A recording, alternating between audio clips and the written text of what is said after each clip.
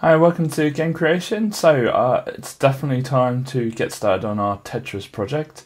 And we're going to do a bit of recon today to try and understand how we go about recreating a classic. I've picked the Game Boy version because I have played that one to death and I feel like I know it the best, but we shall see.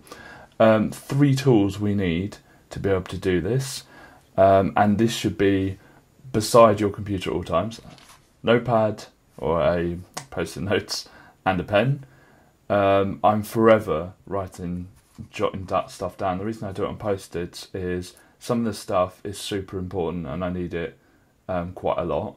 And some of the stuff I write, I work something out, put it into the computer and then chuck it away. I do sometimes use sheets of paper, but these are much easier to organise and keep the bits that you need and to remove the bits that you don't need. So these are a good idea. And the third piece, so pen, post-its and a decent calculator. I've got loads and loads of different calculators, but this is a modern, I don't know, exciting one that does all sorts of weird and wonderful things. But definitely have a calculator with you. So what I'm going to do is go through kind of what the layout of the Game Boy version is. We're going to talk dimensions, and the reason we've got to do this first is we've got to work out how many tiles there are that fit on the screen and all that stuff before we get started, because before we get going on an array we kind of need to know what the size of the array is going to be. So this is actually a really good place to start, and it's kind of a little bit exciting to actually be able to import some of this into our game and make it look the part from day one. We shall see. Let's get started. So what I've managed to find on Tinternet is a graphic of the screen and the actual shapes and the tiles for the letters and stuff, so like all the graphics, which is quite shocking. This is all Tetris is, but I suppose that's correct. I'm just going to check this screen because I think this is the screen here. It should be 160 by 144. So 160 by 144 is the dimensions of the original Game Boy. So that is correct. That screen is perfect. So I'm just going to jot all this down. Why not? So I get my pad out and there we are. So it's 160 by 144. So 160 by 144. Okay, and these are the tiles here. So each one of these is 8, I think. Let's have a look. Each one of these should be 8 pixels. So each square is 8 pixels.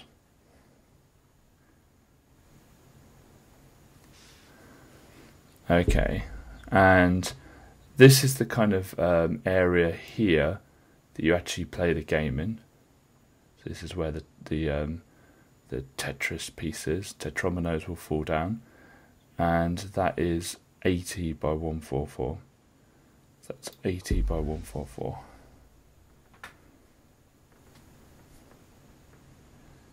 Now, doing a bit of maths. This is why we need the calculator. I think I could probably do it in my head, but let's see.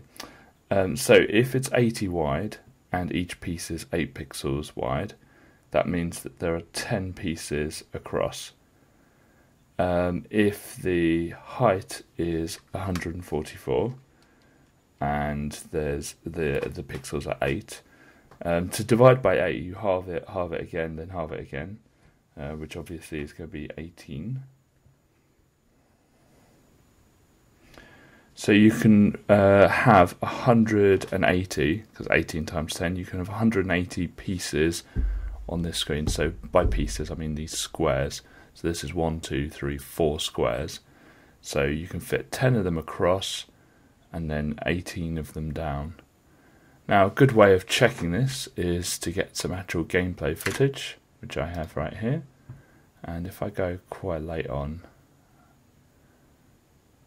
it's quite a good player. So let's check the 10. So 1, 2, 3, 4, 5, 6, 7, 8, 9, 10. Perfect. And let's try and guesstimate.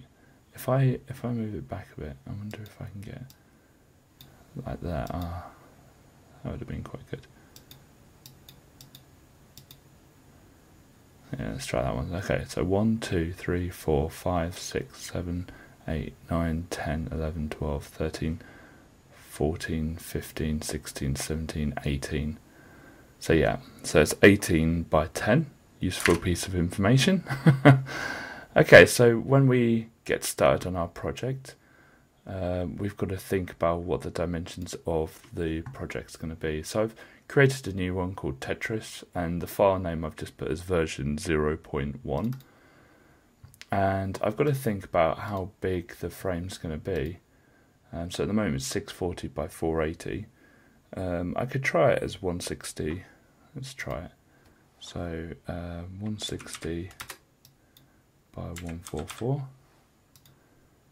Yeah, that's fine. Let's just run that. Wow, that's small. So what we might want to do is just times everything by 10. I wonder if that will work. I think that might be a bit big. I don't know.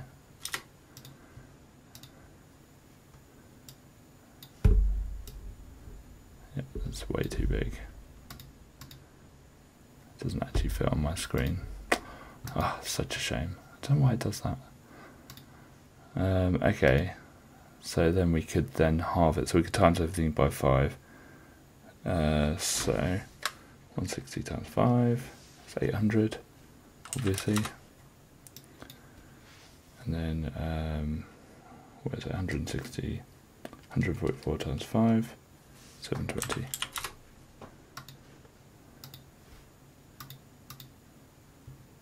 Anyway, that's better. So if I times everything by 5, that should work nicely. So let's import that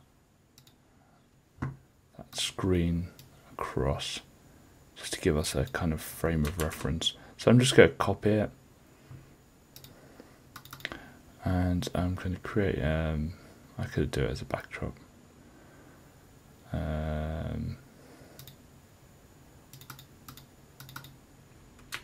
Control A, delete, and then Control V, yes. Now the really annoying thing is it takes black as a background color. You can actually change it in the settings, but I find it just easier just to make the whole background black. Basically, it takes black as transparent when you're importing graphics. So if you make the whole background black and then paste it in, that just sorts it out. Now we need to make this 5 times bigger, and so we want it to stretch. We want it to be proportional because we want this to be 800. Now we've got to think, do we want to resample? Let's try without. Oh, that looks right. Let's just check. Yeah, 0, 0. And let's just check when we run. Oh, that looks nice. That looks good. Okay, so we're already kind of somewhat there. We've got the stuff ready. That's ready to be filled in with levels, lines. We're not going to do that this week, definitely. Probably not next week. That will probably be week 3, but we shall see. So we've got like a frame of reference to go by, and we know the dimensions of the pixels. We know that there's 10 columns and 18 rows, and I think that we're going to stop there for now for this video, but in tomorrow's video I'll create an array for holding the pieces. I keep forgetting what they're called, tetrominos, holding the ones that are actually static, and we might also create an array for a different array for the one that the player's currently controlling, because I want to treat those very different. I want those to be treated in 2 completely different arrays, and the arrays will share a lot of characteristics, but I've just thought that maybe it might be easier to have them as 2 different arrays. I might change my mind tomorrow, we shall see. If you've got any suggestions or any comments or any thing you want me to discuss, or any features of Tetris that you think I might miss, please write them in the comments, and I shall see you tomorrow.